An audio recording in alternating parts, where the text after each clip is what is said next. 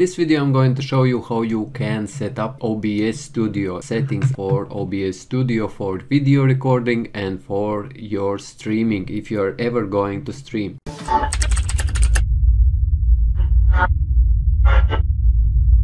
When you have opened your OBS, just by clicking on icon, whether it's on your desktop or here on this task manager, click on it and it will open up OBS, and click on settings. In settings, first tab which will be here active on the left hand side is general, and as you see my theme is dark. You can change it to default. It is kind of white theme, but I don't like white, so I'm using dark theme. All it does, it just changes theme's color, and other things are not really important here on this general.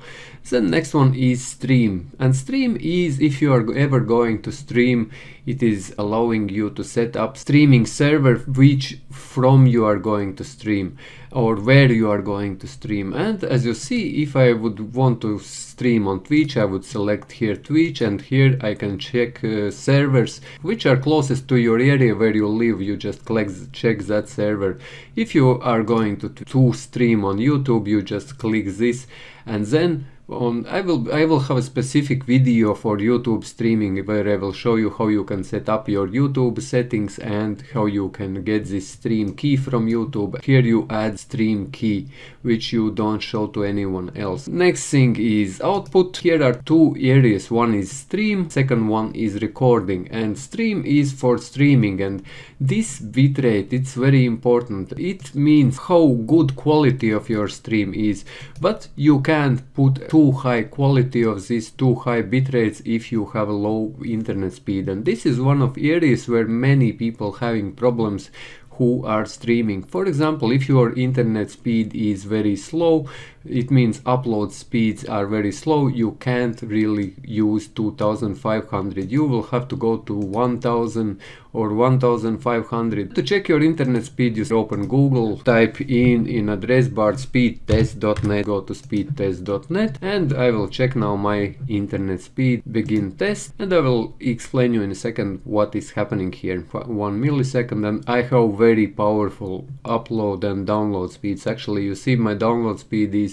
192 megabits per second speed, and for streaming this is important, second one, which is upload speed, because you will be streaming from your computer to another server, 21.66 megabits per second. If I have this speed, I can freely leave this bitrate at 2500, but if you have less than 10 megabits per second, then put about 1000 there in this video bitrate, otherwise your videos will be lagging. Next is encoder. I usually use this software encoder because I don't have any other option. I have hardware QSV. I am using this software encoder, and audio bitrate you use 160 and don't go higher if you are going for streaming. In streaming, the most important thing is this video bitrate. If it will be too high and your internet speed will not be able to handle it, you will not be able to stream. Your streaming will be lagging. Play around and check your internet speed first, then you can go for 2500 up to 3500. I can easily use 3500 bitrate, and my streams will be in high quality, and this is responsible for quality of your stream. So recording is video recording. If you are recording for YouTube, like I'm now recording for YouTube, but I'm using Bandicam for recording, not recording at this time by using Open Broadcast software. These are settings for your video. Same as stream. If you are recording high quality,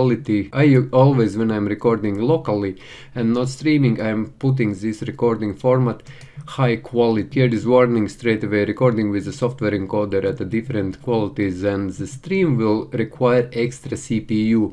If you have a high CPU or very good CPU, and I have actually 4 GHz default CPU, so it won't affect really me, but if you don't have strong CPU, then don't put high quality if you are streaming and recording at the same time. If you just recording, then high quality is okay for recording locally. Next one is recording format, which is in what format you want to save your videos. I'm saving always in MP4 recording path. This is where you want to save your videos, and I can browse it. For example, I want to save it on desktop, and click select folder, and from now on all my videos which I will be recording with this OBS Studio will be automatically saved on my desktop. You can change this path where you want to save your videos. And next thing is audio. And audio is what audio you are going to use. My default audio device is microphone Yeti micro stereo microphone. Video format, base, canvas resolution. This is your screen which you are going to record. As I am using 1920, then I put it here 1920 by 1080. And here are frames per second what you are recording this video at.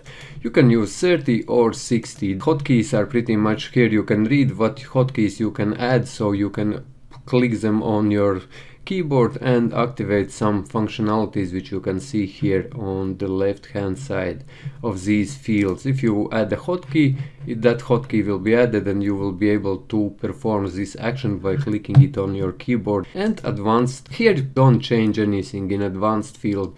I never really change anything here in advanced tab.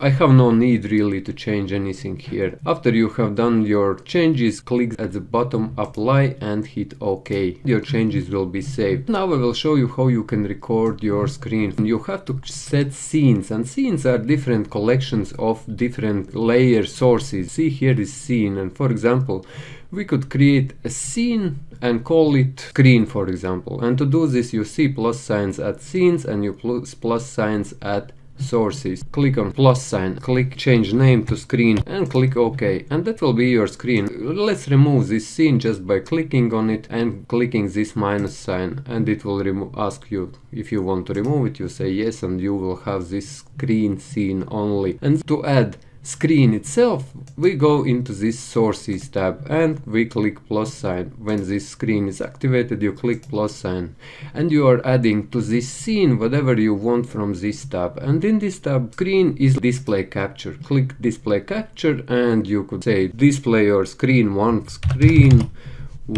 and hit OK. As you see, this screen is now activated. It's a little bit confusing at the moment, but this is what happened. You can see that screen now there. If you don't see screen, I have other screen, because currently I'm using two screens, and to switch to another screen I will click on this second one and you will see my other screen. Now you are seeing my other screen where I have recorder which I'm using for recording this video. If you have three screens, then here in this drop down menu there will be third one. Let's click back so you can see this screen and click OK. And if you would want to record, for example, now you click start recording and now it is recording. And if we drag it around, and once you have recorded, you click stop recording. Then we go to desktop and we can find this video here, and if I click on it, you see